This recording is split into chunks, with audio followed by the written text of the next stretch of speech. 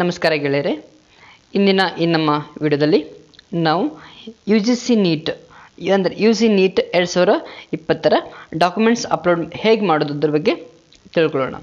Okay, ಮೊದಲಿಗೆ ಏನು ಮಾಡಬೇಕು ಅಂತಂದರೆ, ನಾವು ಒಂದು ಬ್ರೌಸರ್ ಓಪನ್ ಮಾಡಿಕೊಂಡು ಕ್ರೋಮ್ ಆಗಿರ್ಬೋದು, ಮೊಜಿಲ್ಲಾ ಫೈರ್ಬಾಕ್ಸ್ ಆಗಿರ್ಬೋದು, ಎನಿ ಬ್ರೌಸರ್ ಓಪನ್ ಮಾಡಿಕೊಂಡು ಅಲ್ಲಿ KEA.KAR.NEET.in ಅಂತ ವೆಬ್ಸೈಟ್ ಟೈಪ್ ಮಾಡಿದರೆ ಸಾಕು, ನಿಮಗೆ Karnataka examination authority website open ಆಗುತ್ತೆ. ಓಪನ್ ಆದಮೇಲೆ ನಿಮಗೆ ಇಲ್ಲಿ ಮೇಲ್ ಕಾಣ್ತಾ ಇದೆ ಇತ್ತೀಚಿನ ಸುದ್ದಿ ಅಂತ ಹೇಳಿ, ಅಲ್ಲಿ ನಿಮಗೆ ಮೇಲೆ ರನ್ ಆಗ್ತಾ ಇದೆ ನೋಡಿ, UG ನೀಟ್ 2020 ಮೂಲ ದಾಖಲೆಗಳನ್ನು ಅಪ್ಲೋಡ್ ಮಾಡುವ ವಿಧಾನ ಅಂತ ಪ್ರಕ್ರಿಯೆ ಕೊಟ್ಟಿದ್ದಾರೆ. ಅದ್ರ ಮೇಲೆ ನೀವು ಕ್ಲಿಕ್ ಮಾಡ್ಕೊಳ್ಬೋದು. ರೈಟ್, ಕ್ಲಿಕ್ ಮಾಡಿದ ಮೇಲೆ ನಿಮಗೆ ನೆಕ್ಸ್ಟ್ ವಿಂಡೋ ಓಪನ್ ಆಗುತ್ತೆ. ನೆಕ್ಸ್ಟ್ ವಿಂಡೋ ಇಲ್ಲೇನು ಕೊಟ್ಟಿದ್ದಾರೆ ಅಂತಂದರೆ, ಇನ್ಸ್ಟ್ರಕ್ಷನ್ಸ್ ಫಾರ್ ಡಾಕ್ಯುಮೆಂಟ್ ಅಪ್ಲೋಡ್, ಅಂದರೆ ಡಾಕ್ಯುಮೆಂಟ್ ಅಪ್ಲೋಡ್ ಮಾಡಲಿಕ್ಕೆ ನಾವು ಯಾವ ಇನ್ಸ್ಟ್ರಕ್ಷನ್ಸನ್ನು ಫಾಲೋ ಮಾಡಬೇಕು.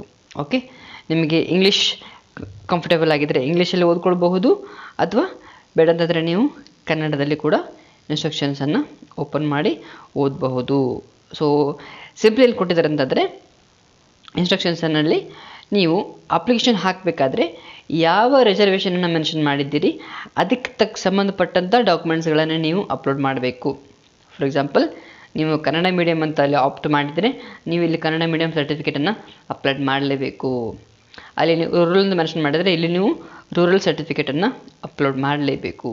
ರೈಟ್, ಹಾಗೆ ಈಗ ಫಾರ್ ಎಕ್ಸಾಂಪಲ್ 3 ಸ್ಟಡಿ ಸರ್ಟಿಫಿಕೇಟ್ ತೊಗೊಂಡಿರ್ತೀರಾ, ಒಂದು ಪ್ರೈಮರಿ ಸ್ಕೂಲಲ್ಲಿ, ಒಂದು ಹೈಸ್ಕೂಲಲ್ಲಿ, ಒಂದು PU ಕಾಲೇಜಲ್ಲಿ. ಆ 3 ಸ್ಟಡಿ ಸರ್ಟಿಫಿಕೇಟ್ಗಳನ್ನು ನೀವು ಒಂದೇ PDF-ನಲ್ಲಿ ಹಾಕಬೇಕು. ಇಲ್ಲಿ ಸೆಕೆಂಡ್ ಪಾಯಿಂಟ್ ಕೊಟ್ಟಿದ್ದಾರೆ ನೋಡಿ, 3 ಸ್ಟಡಿ ಸರ್ಟಿಫಿಕೇಟ್ ಇದೆ, ಆದರೆ ಅದಕ್ಕೆ 3 PDF ಮಾಡೋ ಹಾಗಿಲ್ಲ, ಅದನ್ನು ಒಂದೇ PDF-ನಲ್ಲಿ 3 ಪೇಜ್ ಬರೋ ಹಾಗೆ ನೀವು ಹಾಕಬೇಕು. ಹಾಗೆ ಕನ್ನಡ ಮೀಡಿಯಮ್ ಸರ್ಟಿಫಿಕೇಟ್ ನೀವು 2-3 ಸ್ಕೂಲಲ್ಲಿ ಚೇಂಜ್ ಮಾಡಿ ಕಲ್ತಿರ್ತೀರಿ ಕನ್ನಡ ಮೀಡಿಯಮ್ ಸ್ಕೂಲ್ಗಳಲ್ಲಿ. ಆ ಎಲ್ಲ ಸ್ಕೂಲ್ಗಳಿಗೆ ಹೋಗಿ ನೀವು ಕನ್ನಡ ಮೀಡಿಯಮ್ ಸರ್ಟಿಫಿಕೇಟ್ ತೊಗೊಂಬಂದಿರ್ತೀರಿ. ಆ 3 ಸರ್ಟಿಫಿಕೇಟ್ಗಳನ್ನು ಒಂದೇ PDF-ನಲ್ಲಿ ನೀವು ಹಾಕ್ತಕ್ಕದ್ದು. ಓಕೆ, ಆ ರೀತಿ ಯಾವುದೇ ಟೈಪ್ ಕ್ಯಾಟಗರಿ ಸರ್ಟಿಫಿಕೇಟ್ ಇರಲಿ, ಅದು ಒಂದಕ್ಕಿಂತ ಜಾಸ್ತಿ ಇದ್ದರೆ ಅದನ್ನು ಒಂದೇ PDF-ನಲ್ಲಿ ಹಾಕಬೇಕು. ಹಾಗೆ ಥರ್ಡ್ ಪಾಯಿಂಟ್ ಏನು ಕೊಟ್ಟಿದ್ದಾರೆ ಅಂತಂದರೆ, ನಮ್ಮ PDF ಸೈಜ್ 1 MB-ಗಿನ್ನ ಜಾಸ್ತಿ ಆಗಬಾರ್ದು, 1 MB-ಗಿನ್ನ ಜಾಸ್ತಿ ಆಗಬಾರ್ದು. ರೈಟ್, ಹಾಗೆ ಸ್ಕ್ಯಾನ್ ಮಾಡಿ PDF ಮಾಡಿದ ಮೇಲೆ ಆ PDF-ಗೆ ಒಂದು ಪರ್ಟಿಕ್ಯುಲರ್ ನೇಮ್ಸ್ ಕೊಡಬೇಕು. ಅಂದರೆ ನೀವು ಆ PDF-ನಲ್ಲಿ ಸ್ಟಡಿ ಸರ್ಟಿಫಿಕೇಟ್ಸ್ ಇದ್ದರೆ ನೀವು ಅದಕ್ಕೆ ಸ್ಟಡಿ ಸರ್ಟಿಫಿಕೇಟ್ ಅಂತ ಕಂಪಲ್ಸರಿ ನೇಮಿಂಗ್ ಮಾಡಬೇಕು. ಮಾರ್ಕ್ಸ್ ಕಾರ್ಡ್ ಹಾಕಿದರೆ ಮಾರ್ಕ್ಸ್ ಕಾರ್ಡ್ ಅಂತ ಇರಬೇಕು. ಹಾಲ್ ಟಿಕೆಟ್ ಅಂತ ಇದ್ದರೆ ಹಾಲ್ ಟಿಕೆಟ್ ಅಂತ ನೇಮಿಂಗ್ ಮಾಡಬೇಕು ಆ PDF ಫೈಲ್ ನೇಮಿಗೆ. ಯಾಕಂದರೆ ಅಪ್ಲೋಡ್ ಮಾಡುವಾಗ ನಿಮಗೆ ಕನ್ಫ್ಯೂಷನ್ ಆಗುತ್ತೆ.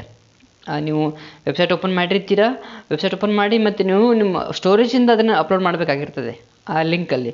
ಆವಾಗ ನಿಮಗೆ ಕನ್ಫ್ಯೂಸ್ ಆಗಿ ಒಂದನ್ನು ಅಪ್ಲೋಡ್ ಮಾಡೋ ಜಾಗಕ್ಕೆ ಇನ್ನೊಂದು ಅಪ್ಲೋಡ್ ಮಾಡಿದ್ರೆ ನಿಮಗೆ ಅಲ್ಲಿ ಪ್ರಾಬ್ಲಮ್ ಆಗ್ಬೋದು. ಹಾಗಾಗಿ ಅದನ್ನು ಹಾಗೆ ಕರೆಕ್ಟ್ ನೇಮಿಂಗನ್ನು ಮಾಡಿಕೊಳ್ಬೇಕು.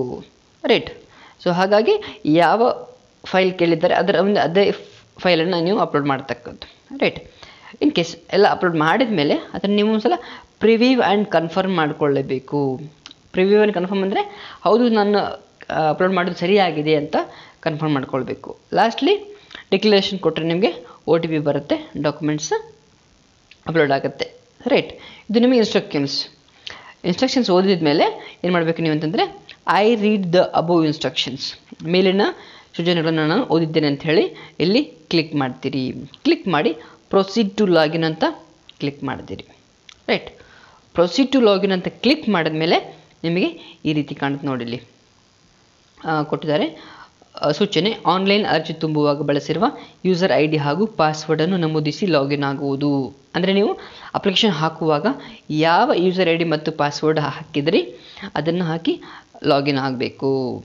ರೈಟ್, ಆವಾಗ ನಿಮಗೆ ಈ ರೀತಿ ವಿಂಡೋ ಓಪನ್ ಆಗುತ್ತೆ. ಓಕೆ, ಈ ರೀತಿ ವಿಂಡೋ ಓಪನ್ ಆಗುತ್ತೆ.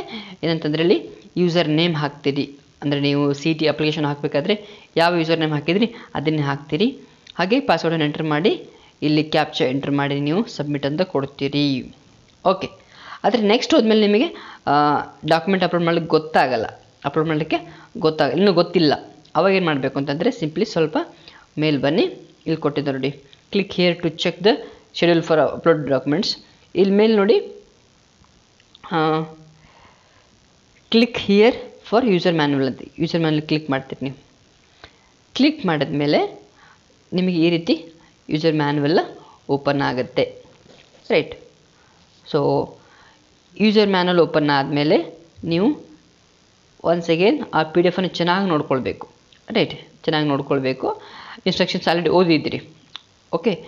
ಓದಿದ ಮೇಲೆ ಐ ರೀಡ್ ಆಲ್ ಇನ್ಸ್ಟ್ರಕ್ಷನ್ಸ್ ಅಂತೇಳಿ ಕ್ಲಿಕ್ ಮಾಡಿದಾಗ ನಿಮಗೆ ಪ್ರೊಸೀಡ್ ಟು ಲಾಗಿನ್ ಅಂತ ಬರುತ್ತೆ. ಆವಾಗ ಏನು ಮಾಡ್ತೀರಿ ನೀವು, ಇಲ್ಲಿ ನಿಮಗೆ ಈ ಪೇಜಲ್ಲಿ ಯೂಸರ್ ನೇಮ್ ಪಾಸ್ವರ್ಡ್ ಹಾಕಿ ಎಂಟ್ರ್ ಮಾಡಿದಾಗ ಸಬ್ಮಿಟ್ ಆಗುತ್ತೆ. ಇನ್ ಕೇಸ್ ನೀವು ಪಾಸ್ವರ್ಡ್ ಮರ್ತು ಹೋಗಿದ್ರೆ ಇಲ್ಲಿ ನೀವು ಫಾರ್ಗಾಟ್ ಪಾಸ್ವರ್ಡ್ ಅಂತ ಕ್ಲಿಕ್ ಮಾಡ್ತೀರಿ. ಕ್ಲಿಕ್ ಮಾಡಿದಾಗ ನಿಮಗೆ OTP ಎಲ್ಲ ಕೇಳೋದು, ಮತ್ತು ನೆಕ್ಸ್ಟ್ ಹೇಳ್ತೀನಿ, ರೈಟ್. ಸೊ ಈಗ ನಿಮಗೆ ಪಾಸ್ವರ್ಡ್ ನೆನಪಿದೆ, ಪಾಸ್ವರ್ಡ್ ಎಂಟ್ರ್ ಮಾಡಿ ನೀವು ಲಾಗಿನ್ ಆಗಿದ್ದೀರಿ ಸಕ್ಸಸ್ಫುಲಿ. ಲಾಗಿನ್ ಆದಮೇಲೆ ನೀವು ಡಾಕ್ಯುಮೆಂಟ್ಸ್ ಯಾವ ರೀತಿ ಅಪ್ಲೋಡ್ ಮಾಡಬೇಕು, ಈ ರೀತಿ ಒಂದು ಪೋರ್ಟಲ್ ಓಪನ್ ಆಗುತ್ತೆ. ಓಪನ್ ಆದಮೇಲೆ ನಿಮ್ಮ ಮೊಬೈಲಲ್ಲಿ PDF ರೆಡಿ ಇಟ್ಕೊಳ್ಬೇಕು ಮೊದಲೇ. ಆಗಿಲ್ಲ ಅಂತಂದರೆ ಮೊದಲು ವಿಡಿಯೋ ಪಾಸ್ ಮಾಡಿ ಹೋಗಿ ಡಾಕ್ಯುಮೆಂಟ್ ಸ್ಕ್ಯಾನ್ ಮಾಡಿ PDF ಮಾಡ್ಕೊಳ್ಳಿ, ರೈಟ್. PDF ಮಾಡಲಿಕ್ಕೆ ಸ್ಕ್ಯಾನರ್ ಯಾವುದನ್ನ ಆ್ಯಪ್ ಯೂಸ್ ಮಾಡಿದ್ರು ಓಕೆ, ರೈಟ್. ಇಲ್ಲಿ ಕಾಣ್ತಾ ಇದೆ ನೋಡಿ, ಮೇಲೆ ಹೋಮ್ ಇದೆ, ಅಪ್ಲಿಕೇಶನ್ ಡೀಟೇಲ್ಸ್ ಇದೆ, upload documents, upload declaration, mobile number change and logout ಅಂತಿದೆ. ಇಲ್ಲಿ ನೀವು ಲಾಗಿನ್ ಆದ ಕೂಡಲೇ ಈ ಪೇಜಲ್ಲಿ ಎಲ್ಲ ಇನ್ಫಾರ್ಮೇಷನ್ ಬಂದುಬಿಟ್ಟಿರುತ್ತೆ. ಯಾಕಂದರೆ ಆಲ್ರೆಡಿ ನೀವು ಅಪ್ಲಿಕೇಶನ್ ಫಾರ್ಮ್ ಹಾಕಿರ್ತೀರಿ. ಸೊ ಹಾಗಾಗಿ ಎಲ್ಲ ಡೀಟೇಲ್ಸ್ ಎಲ್ಲ ನೀವು ಇಲ್ಲಿ ಎಂಟ್ರ್ ಮಾಡಬೇಕಾಗಿಲ್ಲ, ಎಲ್ಲ ಆಲ್ರೆಡಿ ಬಂದಿರುತ್ತೆ. ಜಸ್ಟ್ ನೀವು ಇಲ್ಲಿ ಎಂಟ್ರ್ ಮಾಡಬೇಕಾಗಿರೋದು ಏನಂತಂದರೆ ನಿಮ್ಮ SSLC ಮಾರ್ಕ್ಸ್ ಕಾರ್ಡನ್ನು ರಿಜಿಸ್ಟರ್ ನಂಬರ್ ಎಂಟ್ರ್ ಮಾಡಬೇಕು. ಹಾಗೆ ಇಲ್ಲಿ ನೆಕ್ಸ್ಟಿಗೆ PUC ಮಾರ್ಕ್ಸ್ ಕಾರ್ಡನ್ನ ರಿಜಿಸ್ಟರ್ ನಂಬರ್ ಎಂಟ್ರ್ ಮಾಡಬೇಕು. Original PUC marks card already ಬಂದಿವೆ ನಿಮ್ಮ ಕಾಲೇಜ್ಗಳಿಗೆ, ಹೋಗಿ ಕಾಲೇಜ್ ಮಾರ್ಕ್ಸ್ ಕಾರ್ಡ್ ತರಬೇಕು, ಅದರ ರಿಜಿಸ್ಟರ್ ನಂಬರ್ ಎಂಟ್ರ್ ಮಾಡಬೇಕು. ಹಾಗೆ ನೆಕ್ಸ್ಟ್ ಇನ್ಕಮ್ ಸರ್ಟಿಫಿಕೇಟ್ದು RD ನಂಬರ್ ಮತ್ತು ರೆಫರೆನ್ಸ್ ನಂಬರ್ ಹಾಕಬೇಕು. ಅದರ ನೆಕ್ಸ್ಟಿಗೆ ಡೇಟ್ ಆಫ್ ಇಶ್ಯೂ ಅನ್ನು ಹಾಕಬೇಕು, ಓಕೆ, ಅಂದರೆ ಯಾವಾಗ ತೊಗೊಂಡಿದ್ದೀರಿ. ಲಾಸ್ಟ್ಲಿ ಕಾಸ್ಟ್ ಸರ್ಟಿಫಿಕೇಟ್ದು RD ನಂಬರನ್ನು ಎಂಟರ್ ಮಾಡಿ ನೀವು ಸೇವ್ ಅಂತ ಕೊಡಬೇಕು. ಕೆಳಗಡೆ ಸೇವ್ ಅಂತ ಕ್ಲಿಕ್ ಮಾಡಿದರೆ ಅದು ನಿಮಗೆ ಸೇವ್ ಆಗುತ್ತೆ. Click on save button for save date ಅಂತಿದೆ. So just RD numbers, register numbers entry ಮಾಡಿ ಸೇವ್ ಅಂತ ಕೊಡ್ತೀರಿ. ಸೇವ್ ಅಂತ ಕೊಟ್ಟ ಮೇಲೆ ನಿಮಗೆ ಈ ನೆಕ್ಸ್ಟ್ ಪೇಜ್ ಓಪನ್ ಆಗುತ್ತೆ. ಈ ಪೇಜ್ ಓಪನ್ ಆಗುತ್ತೆ ಅಂದರೆ main document uploading page open ಆಗುತ್ತೆ.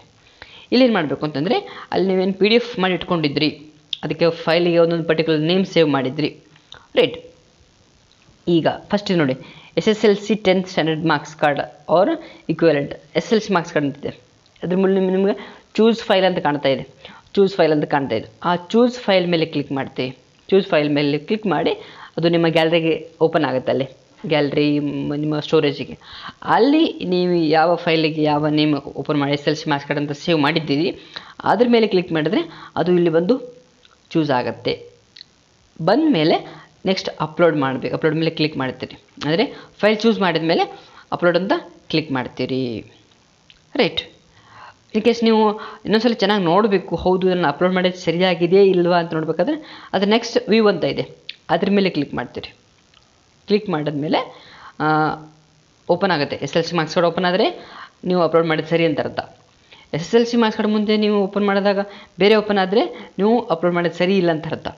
ಹಾಗೇನು ಮಾಡಬೇಕು, ನೀವು ಇನ್ನೊಂದು ಸಲ ರೀಸೆಲೆಕ್ಟ್ ಅಂತ ಬರುತ್ತೆ, ಅಲ್ಲಿ ರೀಸೆಲೆಕ್ಟ್ ಅಂತ ಬರುತ್ತೆ, ನೀವು ಇನ್ನೊಂದು ಸಲ ಸೆಲೆಕ್ಟ್ ಮಾಡಿಕೊಂಡು ಅಲ್ಲಿ ಅಪ್ಲೋಡ್ ಮಾಡಬಹುದು. ಅದೇ ರೀತಿ ಸೆಕೆಂಡ್ PUC ಮಾರ್ಕ್ಸ್ ಕಾರ್ಡನ್ನು ಕೂಡ ಕೆಳಗಡೆ ಚೂಸ್ ಫೈಲ್ ಮಾಡಬೇಕು. ಫೈಲ್ ಚೂಸ್ ಆದಮೇಲೆ ಅಪ್ಲೋಡ್ ಮಾಡಬೇಕು. ಹಾಗೆ ಕ್ಯಾಟಗರಿ ಸರ್ಟಿಫಿಕೇಟ್ ಚೂಸ್ ಫೈಲ್ ಮಾಡಿ, ಅಂದರೆ ಫೈಲ್ ಚೂಸ್ ಮಾಡಿ ನೆಕ್ಸ್ಟ್ ಅಪ್ಲೋಡ್ ಮಾಡ್ತೀರಿ. ಹಾಗೆ next fourth one KEA UG CET online registration form latest copy. ನೀವು ಮೊನ್ನೆ ರಿಜಿಸ್ಟರ್ ಮಾಡಿದ್ದೀರಿ, ಆ ರಿಜಿಸ್ಟ್ರೇಷನ್ ಫಾರ್ಮ್ದು ಕಾಪಿ ನೀವು ಇಲ್ಲಿ ಚೂಸ್ ಮಾಡಿ ಅಪ್ಲೋಡ್ ಮಾಡ್ತೀರಿ. ಲಾಸ್ಟ್ಲಿ ಫೋಟೋ ಐಡೆಂಟಿಟಿ ಪ್ರೂಫ್, ಹಂಗೆ ಆಧಾರ್ ಕಾರ್ಡ್ ಆಗಿರ್ಬೋದು, ಪ್ಯಾನ್ ಕಾರ್ಡ್ ಆಗಿರ್ಬೋದು, DL ಆಗಿರ್ಬೋದು, ವೋಟರ್ ID ಆಗಿರ್ಬೋದು, ಪಾಸ್ಪೋರ್ಟು ಆಗಿರ್ಬೋದು, ಯಾವುದನ್ನ ಒಂದು ಡಾಕ್ಯುಮೆಂಟನ್ನು ನೀವು ಫೋಟೋ ಐಡಿಗೆ ಇಲ್ಲಿ PDF ಮಾಡಿ ಇಟ್ಕೊಂಡಿರಬೇಕು, ಅದನ್ನು ಇಲ್ಲಿ ಅಪ್ಲೋಡ್ ಮಾಡ್ತೀರಿ. ಓಕೆ, ಎಲ್ಲ ಅಪ್ಲೋಡ್ ಆದಮೇಲೆ ಒಂದ್ಸಲ ನೀವು ವ್ಯೂ ಮಾಡಲೇಬೇಕು. ಯಾಕಂದರೆ ಅಪ್ಲೋಡ್ ಮಾಡೋದು ಕರೆಕ್ಟ್ ಆಗಿರ್ಬೋದು, ಆಗಿರದೇ ಇರ್ಬೋದು, ಅದನ್ನು ನೀವು ಕಂಪಲ್ಸರಿಲಿ ಅಪ್ಲೋಡ್ ಮಾಡಲೇಬೇಕು ಕರೆಕ್ಟಾಗಿ, ರೈಟ್.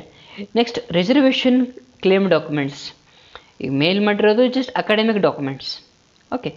ಬಟ್ ಇಲ್ಲಿ ರಿಸರ್ವೇಷನ್ ಡಾಕ್ಯುಮೆಂಟ್ಸನ್ನು ಕಂಪಲ್ಸರಿ ಅಪ್ಲೋಡ್ ಮಾಡಬೇಕು. ಯಾವುದಿದೆ ನೋಡಿ, ಫಸ್ಟಿಗೆ caste income certificate, okay. SC ST ಯಾರಿದಾರಲ್ಲ category 1 2 2B ಅವರಿಗೆ ಕಾಸ್ಟ್ ಸರ್ಟಿಫಿಕೇಟನ್ನು ಅಪ್ಲೋಡ್ ಮಾಡ್ತೀರಿ. ನೆಕ್ಸ್ಟ್ ಕನ್ನಡ ಮೀಡಿಯಂ ಸರ್ಟಿಫಿಕೇಟ್ ಅದನ್ನು PDF ಮಾಡಿ ಇಟ್ಕೊಂಡಿದ್ರೆ ಅದನ್ನು ಚೂಸ್ ಮಾಡಿ ಅಪ್ಲೋಡ್ ಮಾಡ್ತೀರಿ.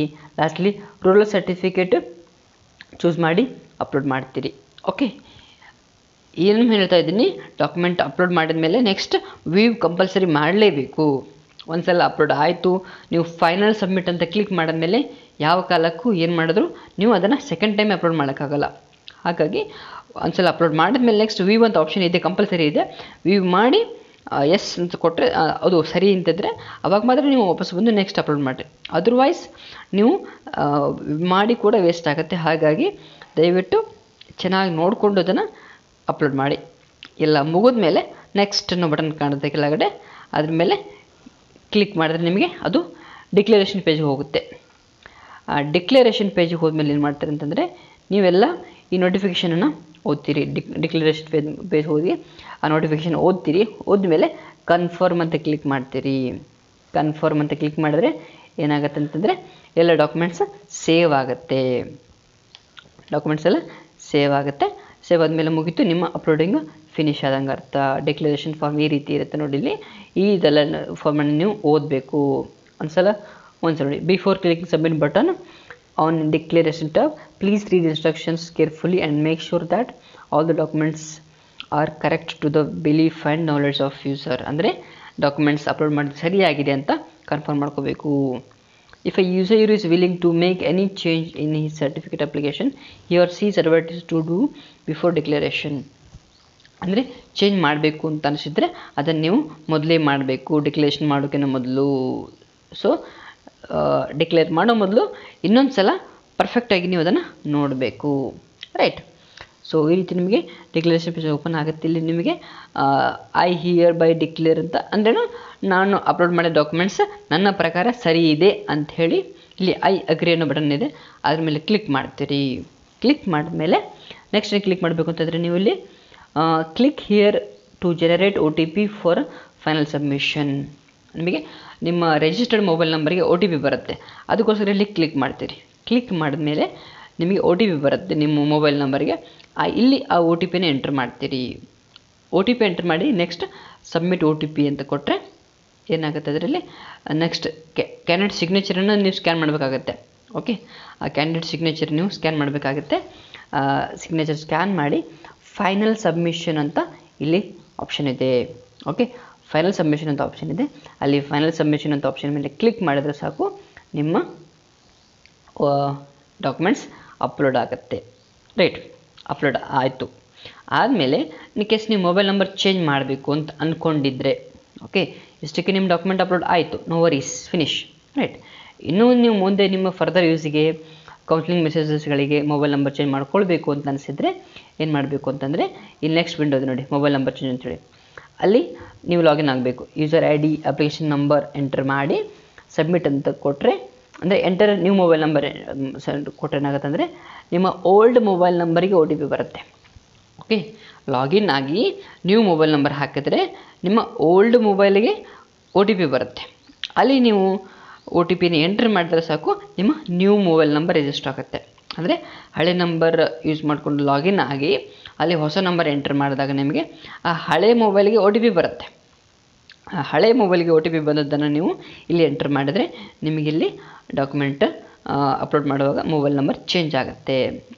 ಇನ್ ಕೇಸ್ ಪಾಸ್ವರ್ಡ್ ಮರ್ತು ಹೋಗಿದ್ರೆ ಏನು ಮಾಡಬೇಕು ಅಂತಂದರೆ ನೀವಿಲ್ಲಿ ನೋಡಿ ಯೂಸರ್ ID-ನ ಎಂಟ್ರ್ ಮಾಡ್ತೀರಿ, ಅಪ್ಲಿಕೇಶನ್ ನಂಬರನ್ನು ಎಂಟ್ರ್ ಮಾಡ್ತೀರಿ.